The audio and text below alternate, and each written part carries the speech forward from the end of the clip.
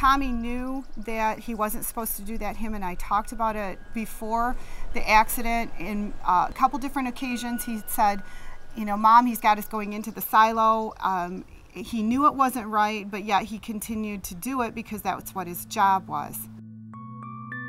It was May 2011, and Tommy Osier had just turned 18. He had been working on the farm of a family friend for just 1 month. He loved working with the dairy cattle, but dreaded having to fix their feed. The augers, which pushed feed corn out of the silo, were broken, so Tommy had to go into the dank cement bin and bust up the clumps of moist corn caked to the sides.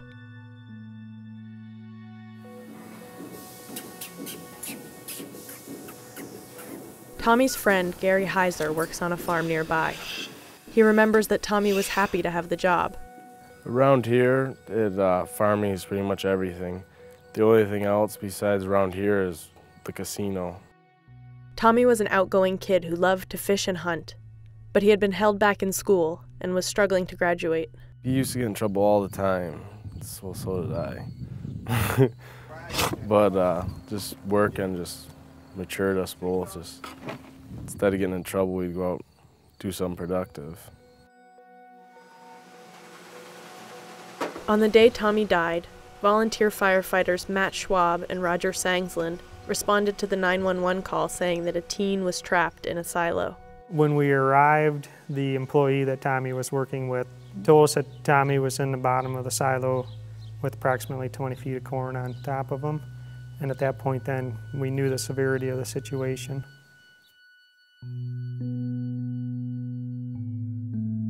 It took 35 emergency workers 4 hours to remove Tommy Osier's body from the silo.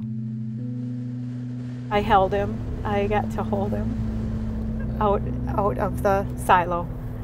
And they cleared the calf barn for us for privacy. And they put him on a truck, in the back of a truck, and put us in it. Can I ask, did they Sure. clear the corn from No. his nose and his mouth? No. It was still like that? Oh. Yeah.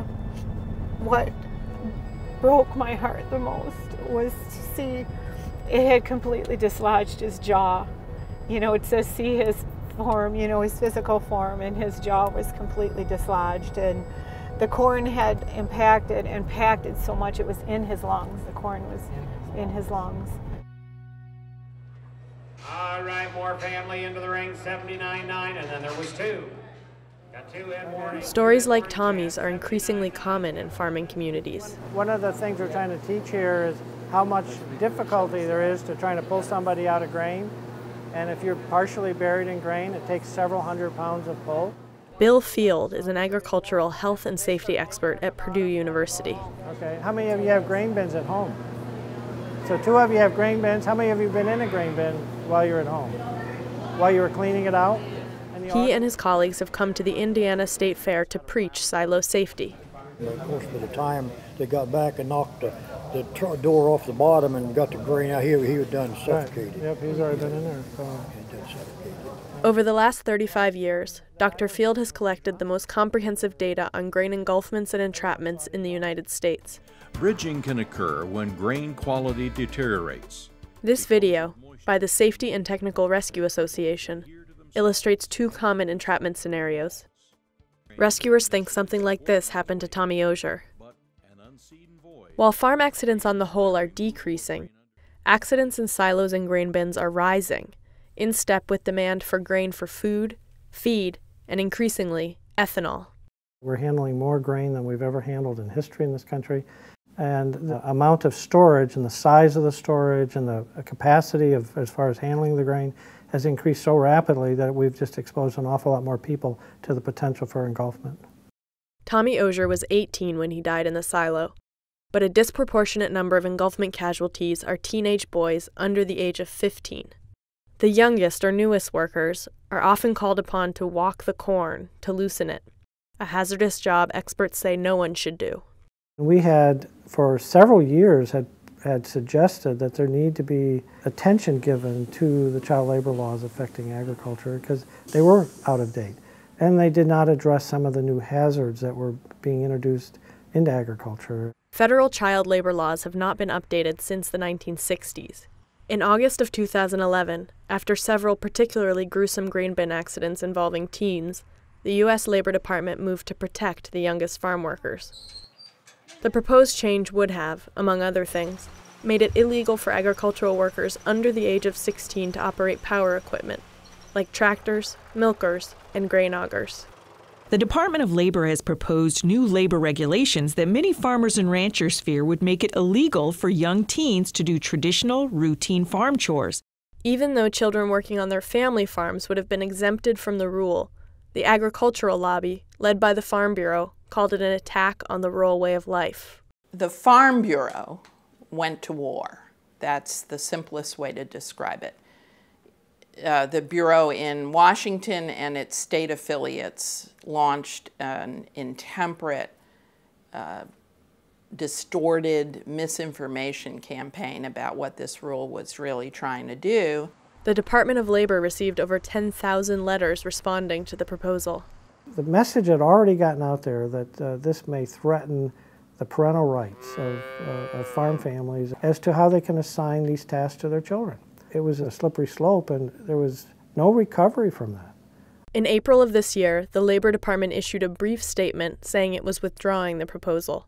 Quote, "The Obama administration is firmly committed to promoting family farmers and respecting the rural way of life. To be clear," the statement continued, "this regulation will not be pursued for the duration of the Obama administration." The Obama administration rolled over and played dead on this rule. I've been in Washington for 36 years watching these issues. I have never seen such a definitive promise never to resurrect this rule for the duration of the Obama administration. The sad thing is, it used to be that these kinds of rules were done by experts and did not become political footballs. Bill Field thinks that the Labor Department bungled the process from the start by not vetting the proposal with farmers and making it too far-reaching. We had an opportunity to address big-ticket items that might save some lives, and we threw it away. It's going to be a long time before we see that kind of effort come again. There is no other grief as deep as the grief of a mother losing a child. It's a horrible place to be. It never goes away. After Tommy's death, Michigan safety regulators fined Pine Grove farm owners Dave and Don Schwab $3,500 and made them fix the augers, which, employees say, had been broken for 3 years. Mr. Schwab told regulators he was aware of the risks of working in a silo due to the toxic gases produced by fermenting corn, but said he had not heard of the engulfment hazard. He denied an interview request from the New York Times. This is some of my silo stuff I'm sending out to an FFA chapter in Middleton, Connecticut. Linda formed an organization in her son's memory, which works to educate about silo safety. But like other parents of children who have died on farms, she believes that education, not regulation, is the key to protecting young workers. I don't want to see any more regulations on the farms. Tommy's accident was preventable. If the safety precautions would have been in place and education would have been there. But almost a year and a half after Tommy's death, his friend Gary is still bothered by a simple question. Can't blame Schwab for it, but on the other hand, you kind of can. Just if he'd have fixed it when it was broken. I've been to the silo now. Everything's fixed now. Why couldn't he have done that before?